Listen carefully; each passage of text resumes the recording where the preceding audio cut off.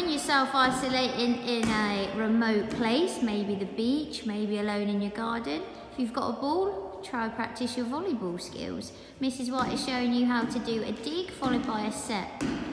Obviously in volleyball the idea is keep it quite high above your head, because in volleyball the net is ridiculously high.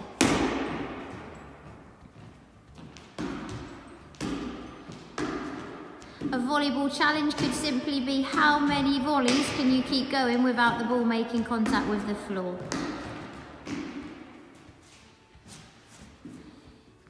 If you want to test yourself, you can try it from the floor, which takes a lot more control.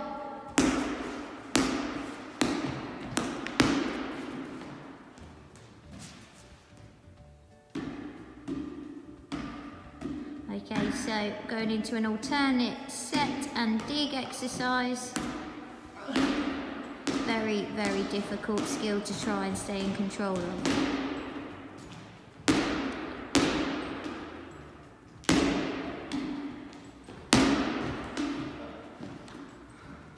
As a differentiation, you could maybe allow it to have one bounce and see how many times you could keep it going.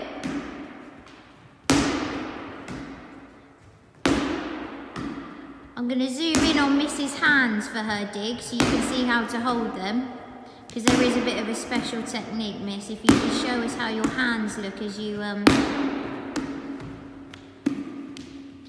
so when you do the dig shot, one hand on top of the other. And just for the finishing shot, Miss, I'll take a little shot of your hands, how they are when you're doing your dig.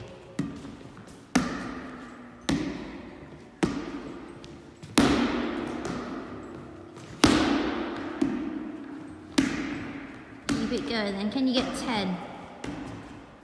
5, 6, 7, 8, 9, 10. Lovely. 11, 12, 13, 14.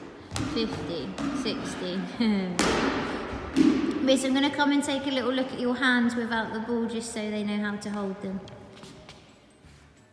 One over the other, 2 thumbs in, and contact is made just on the forearm. Okay, lovely stuff. Thank you, Mrs. White.